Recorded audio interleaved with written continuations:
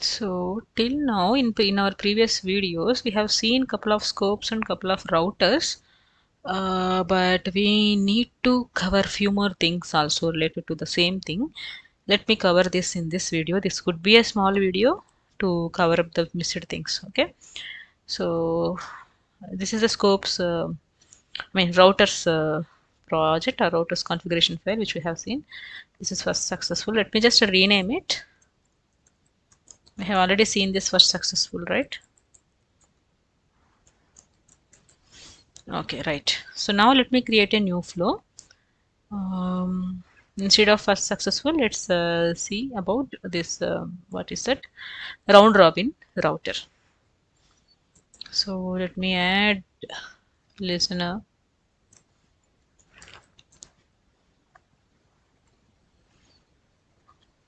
Let me rename this flow as round robin. Okay, and in this listener we can use the same listener, but path could be, you can mention round robin. So what this round robin router will do, we have seen choice router and the first successful router. So what this will do means it will segregate, or it will actually send the request. If we send first request, first route will execute. If you trigger it second time, second router will execute. If you trigger the 10-point third time, third router will execute. If you triggered for the fourth time, again first router will execute. Like that, it will send the requests or calling of that particular flow one by one. It will share the share the calls between these three routes, but it is in a round robin mechanism, like one by one, one by one, one by one. Let's see how it works. Okay, now I just copied that logger.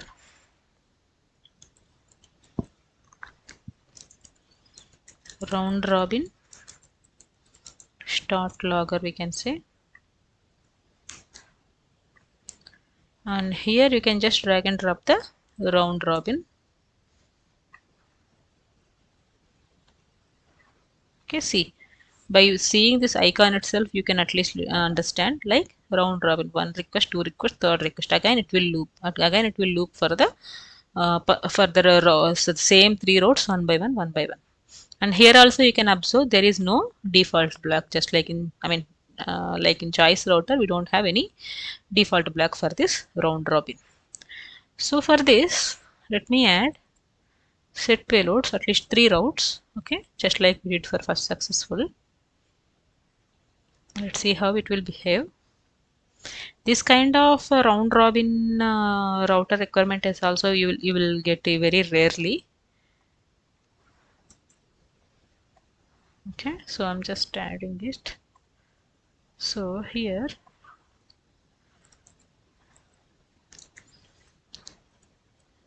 route 1, and in the payload also you can just say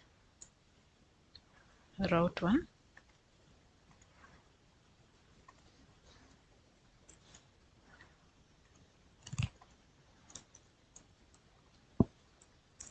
Route 2,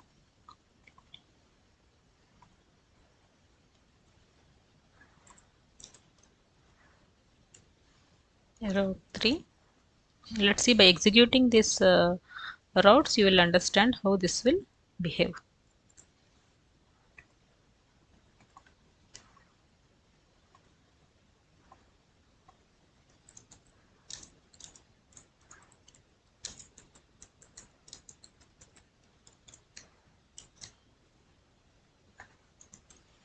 End of round robin. Okay, let's save this. Let's put a debug point here. See, always if you want to learn any new connector, or if you want to learn any new functionality in MuleSoft, it's always suggestible to put some debug points and run it in debug mode, so that you will see how the execution is happening in the debugger itself. So it will be easy for you to understand. Instead of reading a couple of documents, instead of going through multiple videos, just try by yourself in this way. Okay, so I'm just running it in debug mode.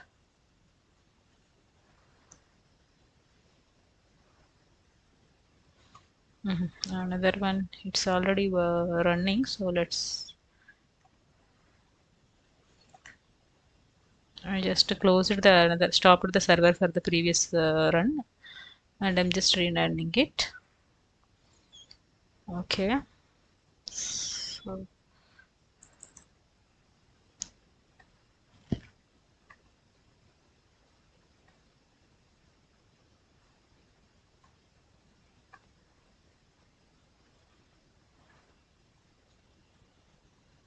I'm just checking, is there any other major things we have to cover and all. Okay. Yeah, scatter gather we will see, and batch scope also we will see in our upcoming videos. We have covered almost all the major connectors.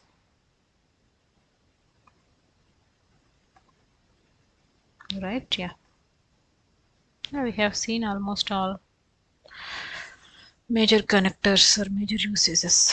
Okay, fine. Yeah, let's go to the console. Yeah, it is deployed. What is this? Here it is round robin. That is the path, right? Let me just copy this path and let's just simply trigger it without any payload, maybe.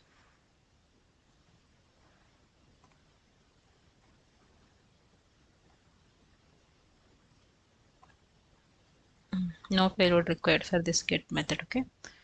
So yeah, let me just click send. It is opening now. Yeah, see, in the round robin it went here. Let's go to this debugger. It will execute by the route 1. Done, first request. Okay, so you got response like route 1. Let me trigger it second time. See, second round is getting executed. So once your application is deployed, if you are going to send as many as requests, it will segregate that request among this. I mean, it will not segregate, it will just manage or route those requests for all these 3 routes one by one. See, route 2 is your response. Let me trigger it again. Third time, third route should execute. See, third route is executing. Let me send this for the fourth time. What will happen? Again, first router will execute. Right? See, first route will execute. Like this, if you want to avoid overload of one route to manage multiple requests and all, you can just use for this round robin router. It will execute all the requests, each and every request by each and every route, one by one, like that. Okay, this kind of requirement is also very rare, but it's better you should understand, or you should know how many scopes we have, how many routers we have in MuleSoft. It is very better for you, even in terms of interview point of view, or even for your practice purpose also. I hope this is helpful for you. Okay.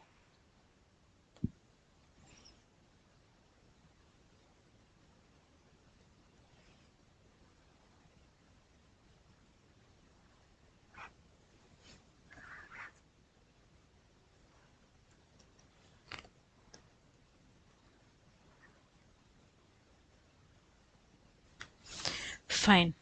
Now, yeah. So yeah, even if you got this loggers and all as well. Okay, fine. So apart from this, we have to cover one more thing. Until successful, we have already seen. For retry, we have couple of connectors.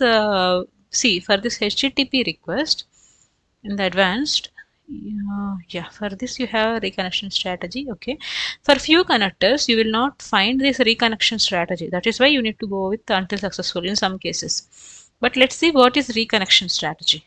I will try to explain this by using database insert just for trying. Okay, so see, few of the connectors, if say for database or Salesforce or any other system is down for some time, it will not able to connect and it will throw an error. Okay, to avoid that and to avoid the message loss, we can go for until successful. But what will happen in until successful is until successful will not segregate connection errors or data errors.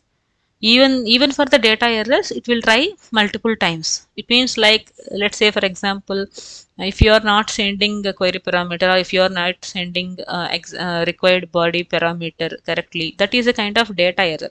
The system is able to connect, there is no connectivity issue, username, password, and the third party URL, REST API URL, everything is working fine. It means connectivity issue is not there, but the data is not correct.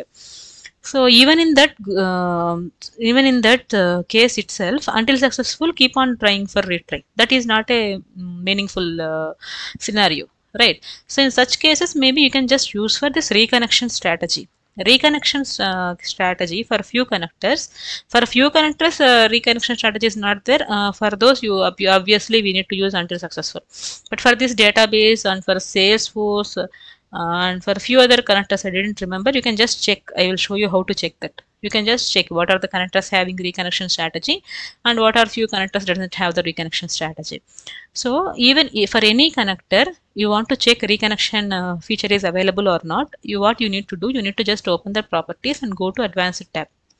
So in this advanced tab, you will find um, a tab called the reconnection strategy. So here by default it is none. You can configure it for forever or standard. Forever is not the best practice, because forever means it will completely block one thread. It will keep on trying for reconnecting, trying to connect to that particular third party system, regardless of data error or anything. It will keep on trying. That is not suggestible way by MuleSoft, and that is not the correct practice also in general. So what we can do, we can use standard mechanism, standard reconnection strategy, and here you can try, you can configure reconnection attempts, how many times it should attempt. So in general, generally we will give 3 reconnection attempts. 3 reconnection attempts means it will try 4 times plus 1. If you remember the until successful, you will get this, because first time obviously it will try. Apart from that, the reconnection attempts 3 times is there, so it will try another 3 times as well. And this is the frequency of milliseconds. Like before it is trying for the second time or third time or fourth time, how much time it should wait to again send that reconnection. To trying to reconnect to that particular system. So this is how you can configure the reconnection attempts. So once you configured this standard reconnection strategy with the 3 attempts, it will try 3 times until that 3 times, 4 times it will not send any error. If it is throwing error even for the 4th time, it will send the error response just like we see in until successful. Then then that would be then you should handle that in such cases. Right, so this is about reconnection strategy, and retry mechanism is also there for. Let me just try and draw. We have not yet covered the Salesforce by this time. We will cover it in next sessions.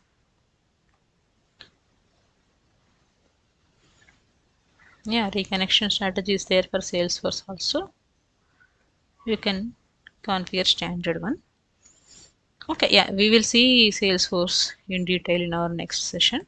So this is what you can do for reconnection strategies and all. And you have validation modules also. So if you want to check the input payload, we have already seen one thing to generate the error is number or something like that. So validation module is also there in MuleSoft.